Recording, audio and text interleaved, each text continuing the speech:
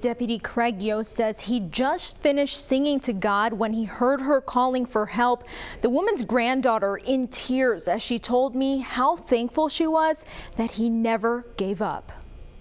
A heartwarming moment captured on dash cam. I'd ask God to lead me to her. Walton County Deputy Craig Yost carrying 95-year-old Julia Goodman in his arms after finding her 2 miles from her Defuniak Springs home. Goodman trembling as Yost held her. She'd been missing for nearly 10 hours. We were really scared for her. Getting lost in the woods behind her house after hanging laundry Sunday morning. She told me, she said she fell several times and she couldn't get up, and she was on her hands and knees crawling. The search becoming more dire as the hours passed. Goodman, a diabetic, needed her insulin. Night had fallen. It was cold and raining. Yost remained hopeful. This picture, captured on a game camera, helping the sheriff's office narrow their search area. The deputy praying, even singing to God. Windows down, shining his flashlight,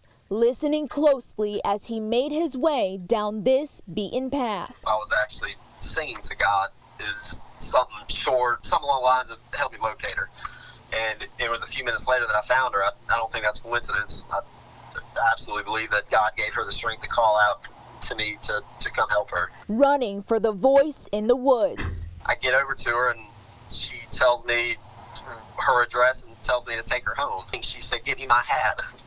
Yes, ma'am. So she was worried about that hat. Put the hat on her head. She was a little shaky on her feet, so that was the point that I scooped her up. Yost believes the power of prayer is what led him to Goodman. Her family grateful for him and all of the deputies who never gave up. I don't mean to cry, but we hugged the officers and we thanked them. They did not give up. They kept looking for her.